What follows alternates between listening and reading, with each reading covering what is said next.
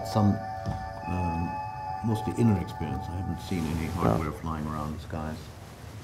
But I was also close friends with John Mack and very much involved in his research. And I consulted with him on his second book. Oh, I see. I didn't realize that. Anyways, he was on Passport to the Cosmos, where he was comparing UFO abduction stories or contact stories with the shamanic accounts in Are you guys Africa filming that? and Mexico and I'm rolling. things like that. And so. And so he was comparing UFO stories with shamanic. Yeah, he went and interviewed shamans in Mexico and South Africa, Credo Mutwa, and people that had mass sightings, and we were so, and then I've also come to see the abduction scenarios as a small subset of much larger contact experiences. And then Michael Sallow's book was very influential for me. Do you know his book? What was that Exopolitics. Michael Sallow. Oh, yeah, I've been reading some of his stuff online, yeah. He has a whole website. He has a website, and he has a newsletter, and he's a journalist, and he's a social scientist, so I resonated that approach. When I was teaching altered states of consciousness class, it's a social science approach, whether it's to near-death experiences or to psychedelic experiences or shamanic experiences or paranormal experiences. You don't prejudge the issue by saying it's impossible, right. but you openly look at all the stories that people tell. So, and that was Mac's whole thing, and he was hauled up on the carpet by Harvard University, which I was too, and I wrote him a letter and saying, I know what it feels like to be hauled on the carpet by Harvard University, so if you'd like me to write a letter of support, which he didn't need, it turned out, but they were questioning his right to be doing that research, basically. But he made it clear that he tells this great story where he said, the chairperson of the psychiatry department said to him, John, you would save yourself and Harvard University a great deal of trouble if you just said you've discovered a new psychiatric syndrome, UFO abduction syndrome. And he said, no, I can't do that, because that would be like complete violation of the trust that these people put in me. These people trusted me with very powerful and meaningful and traumatic, in some cases, experiences. And my job, I'm a psychiatrist, so is to evaluate them and to check the theory. People say, oh, these people are nuts. So, and I'm a psychiatrist, and I can tell you these people are not nuts. I interviewed them, I tested them, and they are completely healthy people who had very unusual experiences. So the correct scientific way of proceeding is to say, well, let's listen to what they're saying. Well, Michael Salas also has a whole thing about how maybe the U.S. government has had like secret contacts and so on. That's the kind of consensus emerging out of numerous hundreds of witnesses, and is that two things. One is that there are extraterrestrial civilizations present in our world, and some go further and say they've been present for a long, long time. And the second is that the United States government and governments in other countries have for a long, long time, ever since World War II, basically, when UFO sightings increased, kept knowledge of UFO contacts and presence secret, completely secret, and that there have actually been landings. And Edgar Mitchell says this now. I've talked to him. He's one of the astronauts. Founder of IONS. What? Who's the founder of IONS? Right. And there have been landings, and crash landings, and they've reverse engineered the technologies. But Mitchell won't talk about anything strange on the moon. He doesn't. No, he says he doesn't know about that. Although it's hard to say with the astronauts. I think many people suspect that they were put on a prohibition. One of the things Michael Salla does is he rates the credibility of various sources of evidence, and which is the social science approach. So the most credible, in the usual terms, would be former military and government intelligence people from different countries who are basically coming out after feeling that released from a vow of silence, and they don't have an axe to grind, other than to tell the truth of what they know, which they haven't been able to tell before. They're not New Age people at all. Right. They don't have fantasies. No, I've read a bunch of the aliens. accounts in the Disclosure Project. Yeah, the Disclosure Project. Yeah.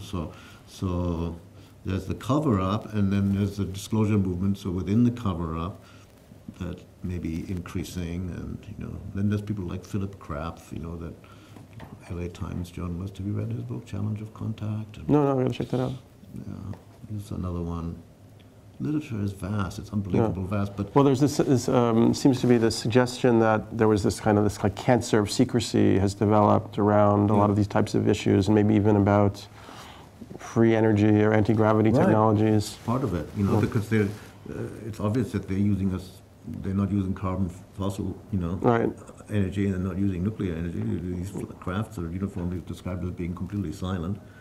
And they obviously have a technology that's far superior than anything we have, because we're not anywhere. They're here. If they're here, see, this is like what I say, that if you can accept that as a fact, once you see that as a fact, that they're here, they're visiting us, it's a tremendous consciousness expanding, because they're more advanced civilizations, because we're not going anywhere. We've got basically barely gone to the moon. Right. And so people feel very strongly that the energy technology that they have could potentially solve all of our energy problems virtually overnight, making oil and nuclear energy industry obsolete. And not overnight, literally, but pretty much. So pretty much literally. And so why is that? Why is that being kept secret, or only being applied to military technologies? So yes, I heard my friend Mark is also working on a project, and he said that he was talking to you about the sense of kind of where you think the psychedelic kind of renaissance is taking us, or where it's at right now, and sort of how it's shifted from the 60s and where it might go in the future. So I was very curious about that. Well, I'm very close to Hoffman, and I agree completely with what he said last year, because now, okay, so, and what he said all along, yes, of course, these are tools, that should be used in psychiatry and psychology and psychotherapy. Potentially, some of them, especially not LSD necessarily, but some of the other ones, are powerful aids to psychotherapy. And that's happening again after a 40-year hiatus. And, but right from the beginning, it was clear to Hoffman and others, and Tim Leary, that the psychedelics, the potential was much more than just psychotherapy. Not that that's bad, but it's good, but there's much more. For example, the enhancement of creativity and the induction of religious and spiritual experience. So what is that? I mean, that's incredibly profound and significant. And I discovered this, just recently discovered a copy of a letter that Hoffman had written to Tim Leary in the 60s, early 60s. And Hoffman was not, see, Huxley and Wasson and many others, and many psychiatrists and medical doctors, to this day believe it should not be popularized, it should not be made available to non-medical people. It should be just medical researchers, that's it. Huxley felt, it's basically an elitist stance, and Tim Leary, being an American and being Irish and being, he never resonated to that. And it's interesting that Hoffman wrote in his letter, and I didn't know this until I just recently saw the letter, that he said early on is the research should not be just pharmacology and psychiatry, but it should explore, he liked the idea of consciousness expansion. You should explore the implications of consciousness expansion. What does that mean for society and for culture? So that's the concept that I've pursued, so the expansion of consciousness and the expansion of a worldview. We're going through a period where we've got to drop this scientific, materialistic worldview. It's like killing us, basically, and all the technology that comes from it, a non-recognition of the multidimensional nature of life and of the spiritual essence inherent in every human being and every form of life. But do you see, so the 60s, there was this huge upsurge and then this kind of repressive containment. Yeah, the Empire Strikes Back. Right? And now where do you see it going now? So it went underground, see, but it was an underground culture. That's why, in my book, I would call it Birth of a Culture, but I actually think, birth is a mammalian metaphor, and I think the mycelium is actually the perfect metaphor for a culture. It is called a culture. It's like a web of interconnectedness, like a network of interconnectedness, invisible, under the ground, spreads globally, mycelia spread for tens of thousands of square miles. Unbelievable. And so it's egalitarian, it's not hierarchical. So people that are interested in psychedelics, like this conference is an example, can go all over the world and meet one another, encounter one another, understand one another instantly, just looking into each other's eyes. There's a drug war going on. This is insane. Mm-hmm. That has to change. I think the culture cannot thrive until some other way is found to dissolve this prohibition. And prohibition was dissolved before. Alcohol prohibition was dissolved in the Depression. It might take a depression. Mm-hmm. In the 30s, when the country was in the dumps, then 1935, that's when they abolished prohibition, alcohol prohibition. They said, they finally think, well, why should Al Capone and his gangsters get all the money from liquor distribution? And it's not a war on drugs anyway, it's a war on people. It's a racist thing. It's a racist and a class thing. Let's put all these black people that are taking drugs, let's put them in jail and throw away the key. Who cares, That's the way the system works. And then, but then every now and then they get one of the middle class whites. One of the things I never understood. The war on drugs. I never understood it until the war on terror came along. The war on drugs. I said it doesn't make sense to scare the kids, about taking drugs. They're not scared. They don't believe it. And they know it's lies anyway. They have their own information. And they're not scared, or they're willing to take the risk. But then I realized it's not really addressed to them. The scare stuff about drug taking is addressed to the non-drug taking older generation of people who vote. That's who it's addressed to. And watch out, we've got to have laws to control, because otherwise our kids, they don't actually care whether you blow your brains out and scramble them like the scrambled egg and stuff like that, or have to go to jail. That's of no interest. In fact, it's beneficial, but they want to have the control system, and so they control the money, they get the money. And the war on terror is the same way. It's just to induce fear in the population so they can put in prohibitions. Yeah, well, terror is an abstraction. And so are drugs. You can't put a war on drugs. They're just drugs. They could be, of course, they should be regulated. We regulate alcohol and tobacco. But you don't think that psychedelics were perceived as a social threat and demonized in the 60s because they were particularly perceived? By some, by the elite people. They weren't perceived as a threat by anybody who actually knew it. The threat was, people speaking and encouraging. Wasn't Larry called the most dangerous man in America? Yeah, that's right. And Nixon called him that. And you know what he said in response? What? He says, it's true, I have America surrounded. That's the title of the biography that John Higgs wrote. It's true, I have America surrounded. What do you think? Do you think that psychedelics, Jeremy, do you think psychedelics were perceeved as a social threat in the 60s, or there's any reason why they would be perceived that way? Well, I was born in '59, so I was sort of a post facto commentator here. Yeah, I mean, it was pretty obvious, right? I think that the idea that Leary was going to put LSD in the water system. I remember being about 7 or 8 in Montreal at the time, and that was in the newspapers. It was a complete fantasy. Fantasy. But the media was. But it was in the newspapers, and people were worried about it. Yeah, it's like a fantasy on the par of, that these Saudi Arabian guys with box cutters hijacked an airliner. It's a similar kind of fantasy. So what happened? Except they actually did it. Yeah, well, some Saudi Arabians were on the airliners with box cutters. That's not what brought the trade towers down. And lots of them are alive. You've heard about the Saudi Arabians that said, wait a minute, I didn't participate there. I'm actually alive. Thanks very much. Well, I guess it depends where. Yeah. Depends where. I mean, if you, I live in Switzerland, and I'm a Canadian citizen, so that's a pretty privileged position. And I live like 5 kilometers from the French frontier, so I've got like a balcony seat on France. Now, France is it's a closed place, and it's they want to. Mr. Sarkozy wants to send joint smokers to re-education camp. Yes. you know. And soldiers to Afghanistan. Yes. And maybe nuclear bomb Iran. So it kind of depends where, and it's been moving backwards. You know, even in Switzerland, it's been moving backwards. We got pretty close to making marijuana legal, and then there's kind of a right-wing. So it sort of comes and goes. Back and forth. It depends if you're talking about what people are actually doing and versus the national legislation. Well, I mean, I've seen like you know, like ayahuasca now. A lot more people know about it. You know, from probably like your books, my books. You know, it's like, and I don't know. It seems like there's less. The tone in the media is less ridicule-oriented around psychedelics. It used to be like immediately dismissed. Like the New York Times would have to say on any article about psychedelics would be in like toys of the hippie generation or something. In the States, in the States. We Not so much in Europe. wrote the 3 ayahuasca books, right? Yeah, mine had ayahuasca was one subject, but one part of it. Yeah, well, there's been others. Oh, There's been Benny others. Shannon, too. Yeah. But well, in Germany, and you know, That's there's been true. collected, edited volumes.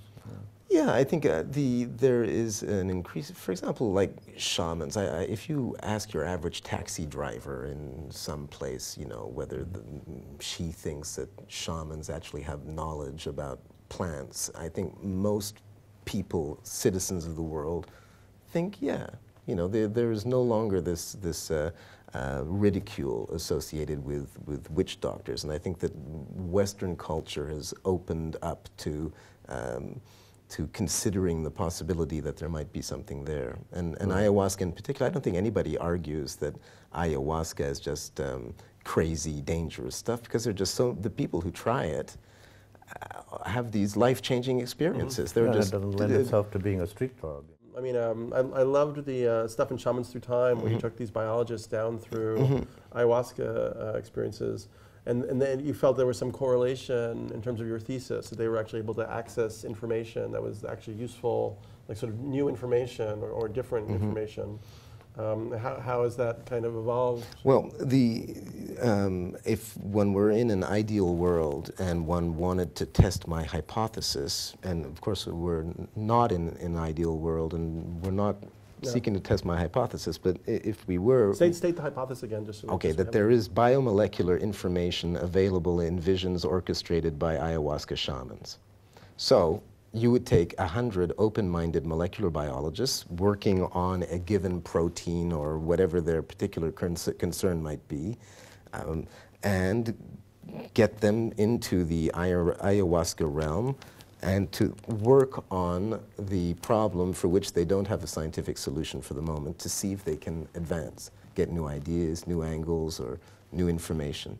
That would be testing the hypothesis. What's difficult about it is that when you take your average molecular biologist, these people tend to work in labs, and they're very focused in the objective knowledge approach. They have a hard time. They get very discombobulated when you put them in the ayahuasca realm. The first time I took 3 molecular biologists to do that, they spend most of their time working on themselves, seeing their limits, and you know what. But they did get some insights into that. But isn't that a necessary part of the process? But it changed their lives. These people came back. Right. They got divorced. They had children. They left their jobs. Right. You know. Right. And I think that But that's so indicative in so many levels. Well, if you want to be an objective scientist, you have to spend a lot of time jettisoning your subjective self, and then when you go into the ayahuasca realm, you have to deal with all the stuff you haven't been dealing with because you've been busy being objective. Do you still believe in objective science? I mean, do you believe in objectivity? Well, I mean, I think it has its uses, but it also has its limits. You have the objective approach to subjective experience. You see, there's an objective approach to subjective experience. That is, you treat it with respect, you treat it as a source of data, and then you evaluate the data, you compare the data, you have different people, intersubjectivity, or different people could compare. Yeah, I would say it'd be more of an intersubjective approach would be more accurate than an objective approach. Well, but if you look at the desire of objectivity, it's a fairly constructive one. It is to say, let us establish knowledge about the world around us that is not tainted by our own personal foibles. You know, let us be able to agree on the world around us in a way that we don't have our subjective selves getting in there and making us disagree. And that kind of agreement can be made about a subjective experience as well. But I mean, like somebody like Rudolf Steiner or Gurdjieff would say that you're only the type of knowledge, even on a scientific level, that you can access is dependent upon your level of being. You know, so like these molecular biologists were living at a certain level. They had this objective model of science, but in their subjective realm, they hadn't paid attention. So the ayahuasca said, you got to pay attention to what you haven't done with your life. You know, but that might actually also change their whole approach to knowledge ultimately, right? And they might access a different kind of scientific knowledge when they came back into the scientific realm. Yeah, I don't see it that way. I see that they did have specific questions within their framework of knowledge, and they did get some specific answers to that. But they got a lot more besides, because it's a holistic experience, you know. The experience and our lives are not actually separated into these categories where you have molecular, and it's all present in every moment of our lives. So, and these experiences, you know, I think your theory is fantastic for that, for explaining that kind of effect of ayahuasca and other psychedelics, where seemingly miraculous healings and insights can occur at the level of molecular and cellular level. What it doesn't really explain as well, you know, within that framework, is how somebody can take ayahuasca and have a connection with their deceased ancestors. That's not a molecular level kind of phenomenon. Or their alien space brothers. Yeah, or their alien space brothers, exactly. You know, and that's where psychedelics have the potential for expanding the scientific approach. We can have a science of consciousness, and the essence of the scientific method is replicability, verifiability, testing, and so it's common knowledge, so it can communicate it clearly and can be shared and identified. And somebody else can say, I often say that the difference between subjective and objective is +1. Here's like, if I have an experience, I see some weird thing. I could be deranged, I could be insane. You know. But if I'm able to communicate the experience to one other person, it changes the ontological status of it. Because then we're looking at something, yes, I see that too. And then we expand that, you have a group of subjects, 10 subjects, 100 subjects. You know, like Rupert Sheldrake is doing. But what if those 100 or 10,000 subjects are all experiencing the same paranoid delusion? Yeah, well, what if? What if? But that's one of the tests, you see. Like Rupert Sheldrake is doing these experiments on animal telepathy. So he's putting out in the newspapers and on television, asking dog owners and cat owners to phone in and, you know, set up a little controlled experimentation. And of course the scientists can say, well, it's just anecdotes and anecdotes. And he said, well, at what point does it cease to be an anecdote? 700,000 anecdotes. How about 2,000? Are statistically significant. Yeah, way over, you know, the usual requirements. And it's a beautiful democratization. And the basic principle is the same. See, you know, divination is really the same thing as experimentation, because experimentation is setting up a controlled set of variables, controlling the various sources of variations as much as you can in order to ask questions from nature and obtain information from the natural world. And when whether you do the instrumentation, I mean, we look at the molecular level through our electron microscopes. The ayahuasca people found out that you can retune your brain to that level. Of course you would be able to tune your brain. There's cells and molecules in the brain as well as elsewhere. You know, so, and then of course the language, it has to be translated, and so they use a different language. They talk about viruses and cells and all that kind of thing. They talk about snakes and little people.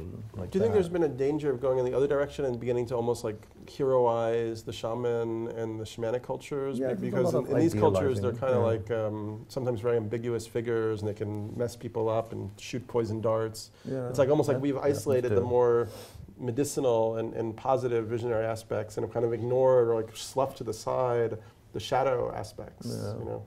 Yeah, in psychiatry and psychology, it's, you know, the general understanding has changed. Back in the 60s and 70s, when this literature on shamanism first became available, you know, people were writing articles on shamans and schizophrenia and saying, oh, they're schizophrenic, but, you know, they live in a culture, blah, blah, blah. It's, you know, a cultural thing. People don't say that anymore. Now it's almost the other way around. Doctors and psychiatrists especially like to identify with being a shaman and like that, because it's like magical powers, you know, more powers than usual. But like Michael Harner says, you know, you don't decide to be a shaman. You get called to be a shaman by the spirits call you, which is what Hoffman said. You see, the spirits. He said that. The spirit of LSD called me. He didn't use the term spirit, but he said LSD found me.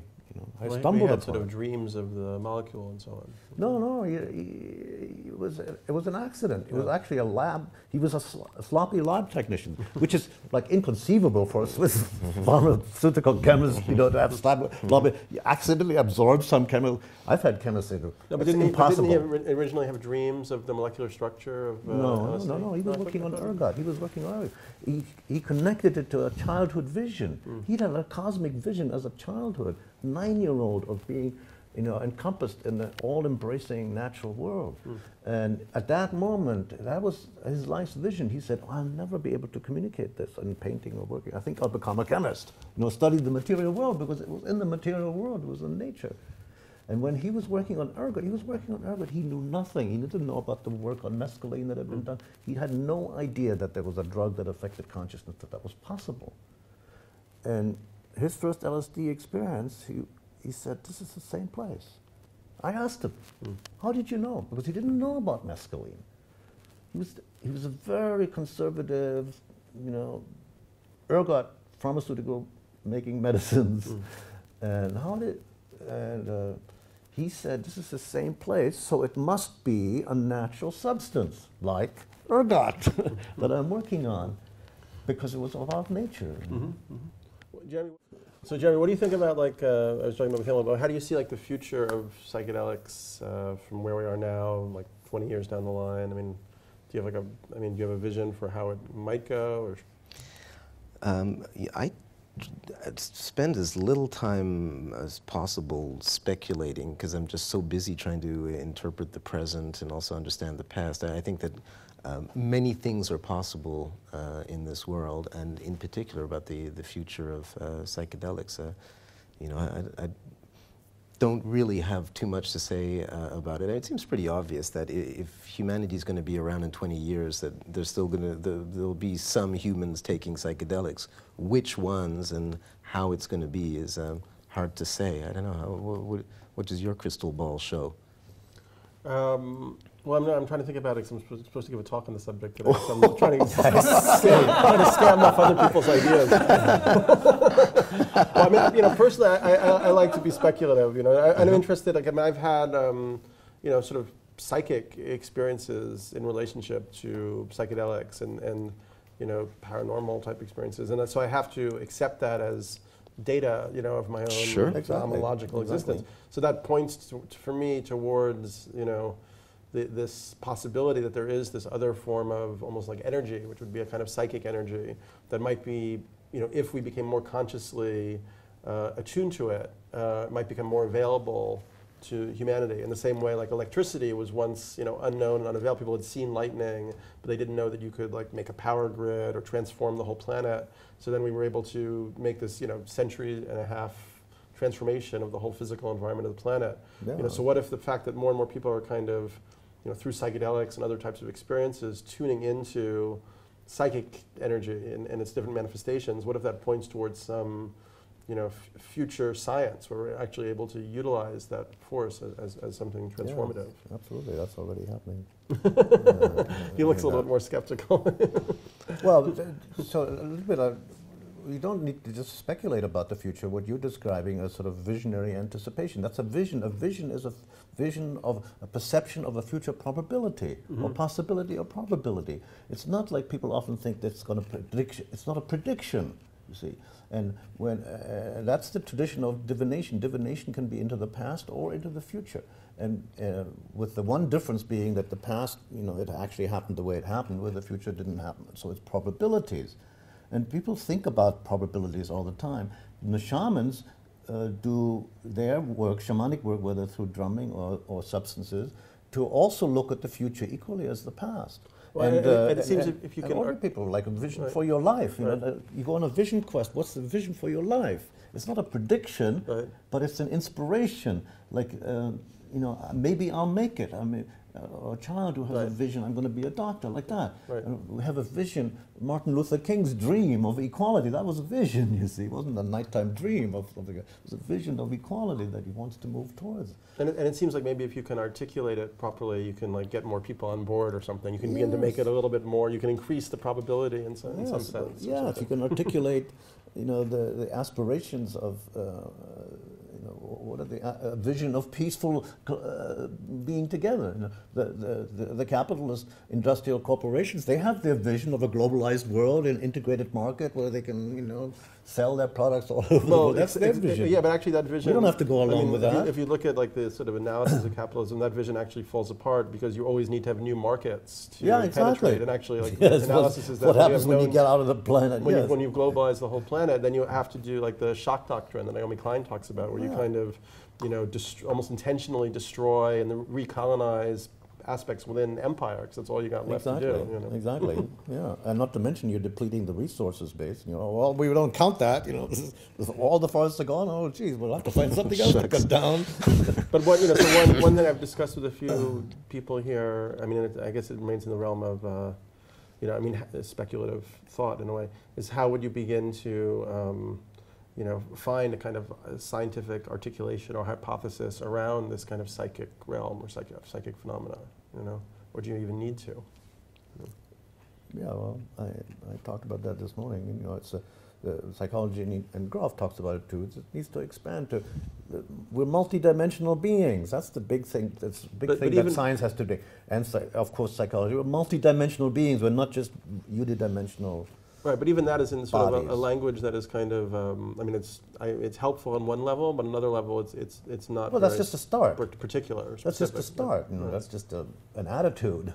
Then you have to explore those levels, and you develop a language for exploring. The yogis have done that. The Buddhists have done it. The Hindus did it. You know, and esoteric sciences like theosophy and others did it. And it's possible to, you know, develop a language. And the yogis would do their controlled things, and they laid out their practices. Well, you do this practice for, you know, X number, and then at a certain point you'll start exploring this other realm, and then you look for those kind of signs, and you know, they have their different technologies for exploring the inner dimension. But we would still need to know the physical mechanism, I think, to be satisfied. Well, I was just curious, the tuberculosis work. I mean, do you think that it's this kind of scenario where if you could determine, you know, that ayahuasca had a positive effect on tuberculosis, could it be utilized as a medical treatment? Well, actually, it's not ayahuasca. It is an ayahuasquero who has identified a plant called boahuasca. Okay. So it's which means liana of the boa. So it is a jungle liana, but it's not Banisteriopsis caapi. And it's known to Shipibo people as having wound healing properties. And this shaman had a vision when he had a tuberculosis patient that liana could be applied to tuberculosis. And when I presented the tuberculosis researcher to the shaman, he brought out his tuberculosis plant, and it is now being tested in a lab in Chicago with preliminary positive results. And so it's not a psychoactive plant? It's not at all psychoactive. Okay.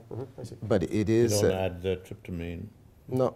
No. What were you going to say about it? Well, so it's just a very basic, it's like the smallest common denominator, bringing together a scientist and a shaman looking for a cure for a disease for which science doesn't have a solution currently, to try to find a solution. And you know, whether the scientist took ayahuasca or whether the shaman took ayahuasca is almost irrelevant. What counts is finding a solution, and if we find a solution, then we can continue the research. So it's like getting a foot in the door.